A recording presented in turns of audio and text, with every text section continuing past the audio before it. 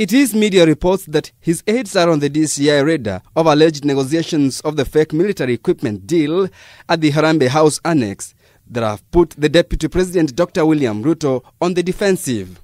In a tweet insinuating that he met with former sports CS Rashid ECHESA for 23 minutes at his Harambee House Annex, Deputy President William Ruto distanced himself from the scandal, saying that the move to link his office to the ongoing investigations is a smear campaign by his political opponents. Ruto, who on Saturday insisted that all those being sought after led by ex-CS ECHESA are just scapegoats and that soon the investigations will be directed at him, told the DCI to go for the culprits and leave him alone.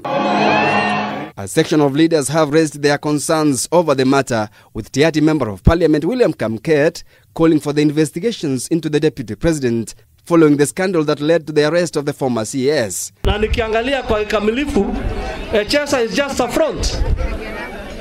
The deal was signed in the office of the Deputy President. So the Deputy President must be investigated. Ruto not run away this matter through political meetings and complain that he's being targeted politically. This has nothing to do with politics. This is criminal. ECHESA was arraigned on Friday before JKIA Magistrate Court, where he denied forging documents in the fictitious arms deal and was remanded at Muthaiga Police Station until Monday. The police were directed to conduct a search at all his premises. ECHESA was also directed to deposit 1 million shillings police cash bail to secure his freedom. Caleb Ratemo, K24 Newscat.